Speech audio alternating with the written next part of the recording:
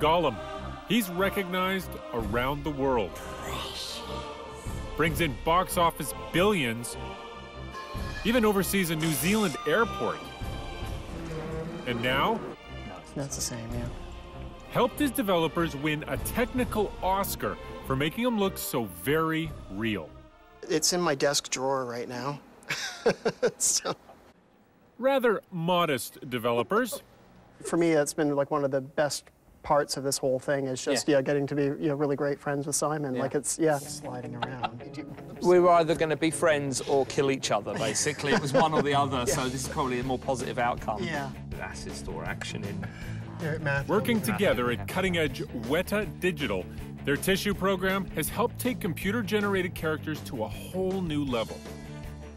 Tissue is a physically based simulation framework that allows us to build complex anatomical models, muscles, skin and fat, for virtual characters. It's that depth of detail that makes the difference. Other programs focus on the skin, but this one also builds the supporting flesh underneath, giving a much more realistic look. It's just a really cool way to make monsters, you could say that. Supremely cool.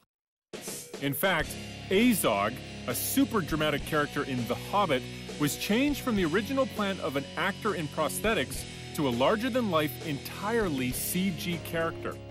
And it's not only the Lord of the Rings franchise. Avatar, Hobbit, Avengers, Prometheus, Rise of the Planet of the Apes. How do they do it? Usually it's, they're sleeping before I finish explaining what it is, so I just don't bother. Oh, monitors went to sleep.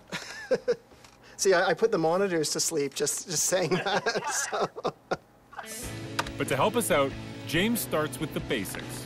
If I just hit play, gravity will act on it and then it'll hit the ground. So like you have fat, it's really soft, but it conserves volume, so it's almost like a water balloon.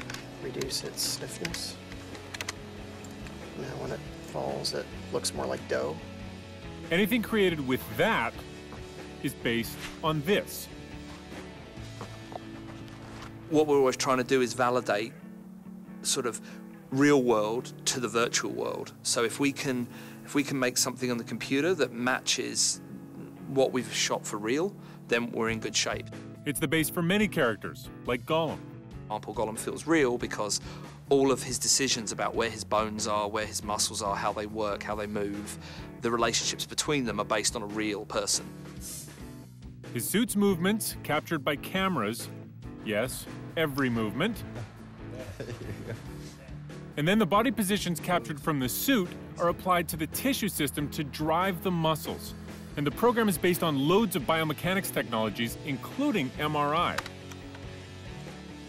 This is like the best reference possible for figuring out, what everything should be doing. We got casts of his hands, and then he then fit his hand into the mold before it went into the MRI machine. Well, I'm pleased to tell you, Mr. Jacobs, that's a boy. But from MRI to X-rays to you name it, they've seriously done some studying.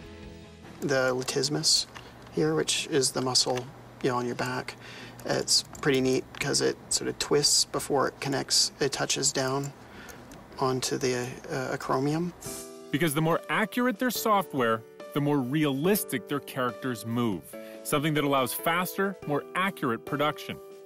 You're giving all the work to the computer rather than expecting an individual to, by hand go in there and adjust every wrinkle frame by frame in order to look correct.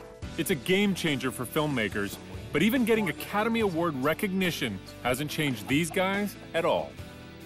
Now all of that seems like, another life or a dream or something, and we're just back to sitting at the computers doing our work, and, I wouldn't have it another way.